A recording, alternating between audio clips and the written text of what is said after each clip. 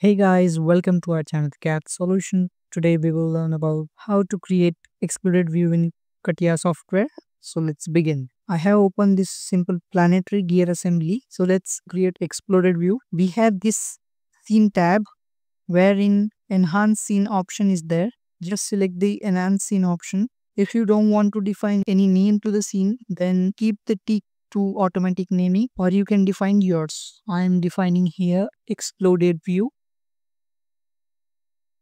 Just close the warning. Now right click on the access system and select option snap automatically to selected objects, and just select the objects whichever you want to move. The access system will be placed on that object, and accordingly you can move that object in X, Y and Z directions. So select the objects one by one and move accordingly.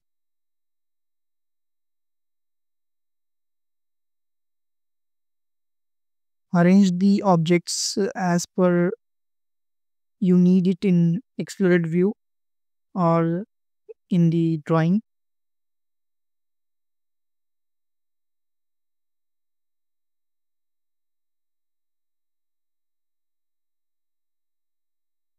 Make sure the parts are not clashing on each other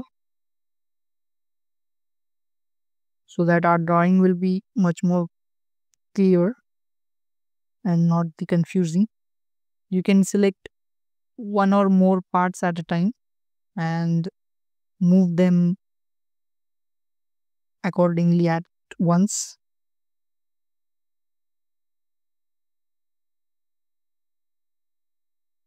After your exploded view is created, just hold the axis system and drop it to bottom right corner. Now switch to the drafting view.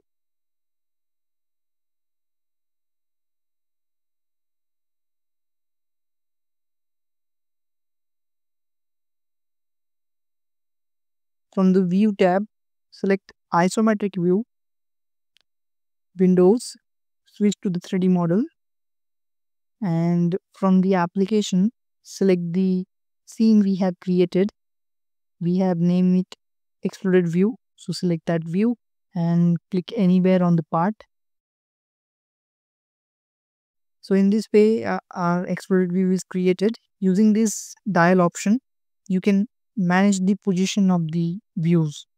As per your requirement, you can rearrange.